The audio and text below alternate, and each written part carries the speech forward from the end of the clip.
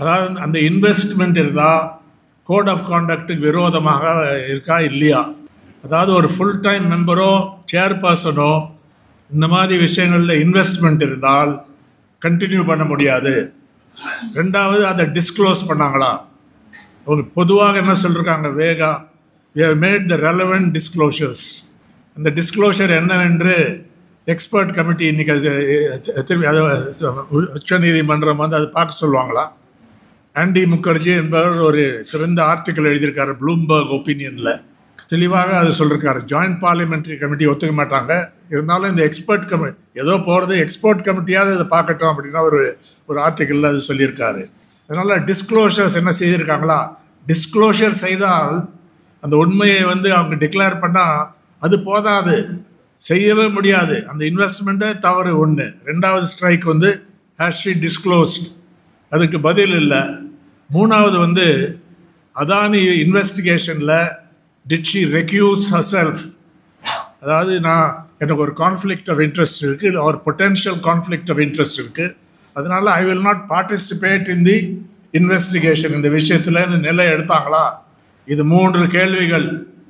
ஒரு தனி நபரை வந்து நம்ம தாக்கிறது இல்லை, ஆனால் அந்த இன்ஸ்டிடியூஷனுடைய நேர்மை, எத்திக்ஸ், ப்ரொஃபஷனல் எத்திக்ஸ், அதோட சுதந்திரம், சட்டம் கொடுத்த அந்த டியூட்டி அது செய்கிறாங்களா இப்போது.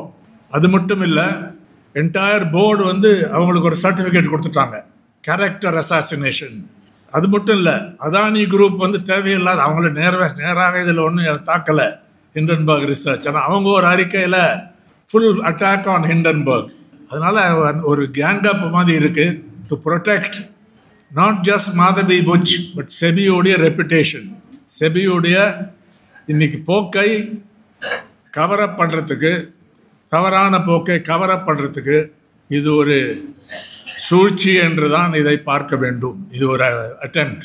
இது வந்து சக்சீட் ஆகாமல் ஃபெயில் ஆகுங்கிறது வேறு விஷயம். இப்போ வந்து வேறு சில விஷயங்கள் வந்ததுனால மக்களுடைய பார்வை இதில் அதிகமாக இருந்ததாக தெரியல. இப்போ right now it is not a hot issue, ஆனால் இஷ்யூ ஒன்ட் கோ அவே. முக்கியமான விஷயங்களை அதை ரைஸ் பண்ணியிருக்காங்க. நேற்று பல பேர் அரெஸ்ட் ஆகிருக்காங்க. என்ஃபோர்ஸ்மெண்ட் டைரக்டர் முன்னால் அவங்க வந்து ஆர்ப்பாட்டம் செய்தாங்க. And left parties and other parties are also planning this in a big way. So the issue won't go away.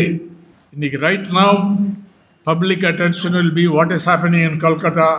Mamta Banerjeeyoட அரசாங்கம் வந்து இன்னைக்கு எப்படி இது பண்ணிருக்காரு, சுப்ரீம் கோர்ட்டில் நடக்க போகுது. அதெல்லாம் இருந்தாலும் வேறு சில விஷயங்கள் இருந்தாலும் சித்தாராமையாவுக்கு எதிராக அந்த கவர்னர் செய்த அந்த சூழ்ச்சி கர்நாடகாவில், அந்த விஷயங்களை திசை திருப்பக்கூடிய பல விஷயங்கள் நடக்கிறது. அது எல்லா விஷயங்களும் அவங்க இருக்கிறவங்க கம்ப்ளீட்லி இன்னசென்ட்னு நான் சொல்லலை இன்றைக்கி. ஆனால் இன்றைக்கி இந்த ஓவரால் சிச்சுவேஷனை பார்த்தா இதுலேருந்து ஒரு டைவர்ஷனரி அட்டெம்ப்ட் தான் நமக்கு தெரியுது. But the issue will come back. Madhavi Butch என்பவர்கள் அவங்கள ரிமூவ் பண்ணுறது ஒரு முக்கியமான விஷயம். ஒரு தனிநபரை ரிமூவ் பண்ணுறது மட்டும் இல்லை, ஷி மஸ்ட் பி சாக்ட். இந்த இதில் what she has done is completely இன்டிஃபென்சிபிள். Not answering these questions is இன்டிஃபென்சிபிள். இதில் வந்து we come back to the conduct of institutions. We have to see it in larger context.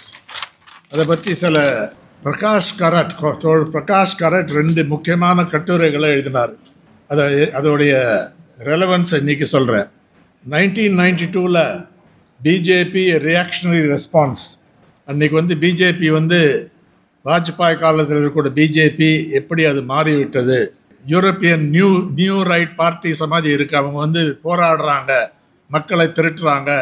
இது பழைய ஒரு ரைட் விங் பார்ட்டியாக பார்க்க முடியாது, வெறும் கம்யூனல் அதாக பார்க்க முடியாது.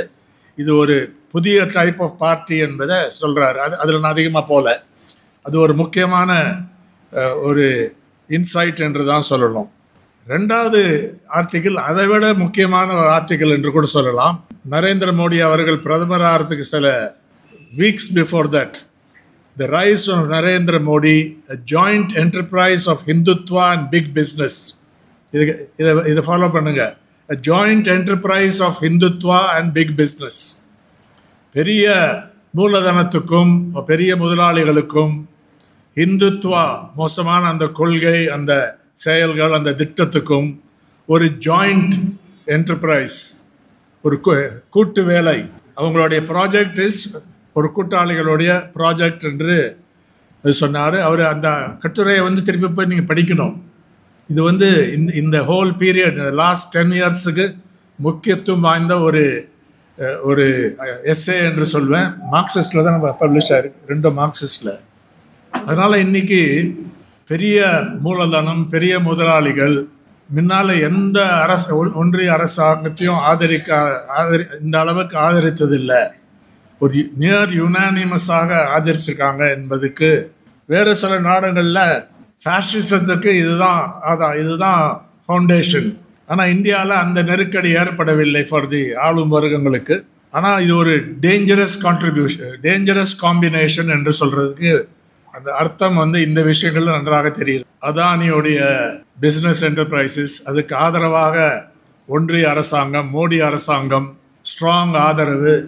எவ்வளோ ஃபேக்ட்ஸ் வந்தாலும் அதை வந்து ஆழமாக அதை வந்து இன்வெஸ்டிகேட் செய்கிறதில்ல. இன்வெஸ்டிகேட் செய்கிறவங்களுக்கு எதிராக தான் தாக்குறாங்க என்பதையும் ஹிண்டன்பர்க் ரிசர்ச் சொல்லியிருக்காங்க.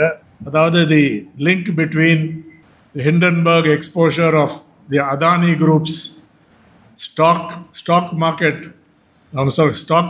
scam, manipulation of stocks through round tripping and so on, accounting fraud என்று சொல்கிறவங்கள அது ஒரு பக்கம். அதோட ரெகுலேட் பண்ணக்கூடிய agency செபியோடைய total failure to two the minimum investigation, செபியோடைய சேர்பர்சனுடைய இன்டிஃபென்சிபிள் contact, இதுக்குரிய இந்த தொடர்பு வந்து இன்றைக்கு கூட்டத்தில் வந்து ஒரு அளவுக்கு தெளிவாக வெளியில் வந்திருக்குன்னு நினைக்கிறேன். ஆனால் இன்னும் நிறையா அந்த விவரங்களை படிக்கணும். And this is a continuing matter. Hindenburg research வந்து இது கடைசியான அறிக்கை என்று சொல்ல முடியாது. அவங்க they are determined to bring out the full truth what ever they can get. அவங்களுக்கு நல்ல சோர்ஸ் இருக்குது. விசில் ப்ளோவர்ஸ் வந்து அந்த இமெயிலெல்லாம் கொடுத்தது பெரிய விஷயம். ரஃபாலில் ஒன்றும் இமெயில் கிடைக்கல, இந்த இதில் இந்த மணி ட்ரெயில் அந்த இதில் வரல. அவங்களுக்கு ஆழமான ஒரு அந்த கான்டாக்ட்ஸ் இருக்குன்னு தான் தெரியுது. And whistle blowers R outrage, they are coming out with more and more information. அதனால் ஒன்றிய அரசாங்கத்துக்கு ஒரு விஷயம் புரியணும். If they continue to cover up, the cost will be even heavier, will be figure என்று தான் தெரியும். செபி சேர்பர்சன் வந்து the longer she continues, the more damage will be done to the regulatory agencies. And as for the Supreme Court of India, I hope they will do better in the coming period, seeing the new facts that have surfaced.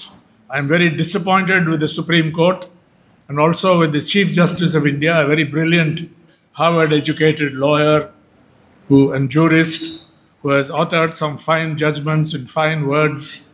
But when it comes to these key things, the Supreme Court of India, with all due respect, is failing to get to the heart of the matter. And I think I would leave it to Vaigai and senior advocate Vaigai and those like her to reflect more on this. She also threw some task to us. So they have to come out. Some of them are already doing it very boldly and courageously. Some lawyers have called it an executive court.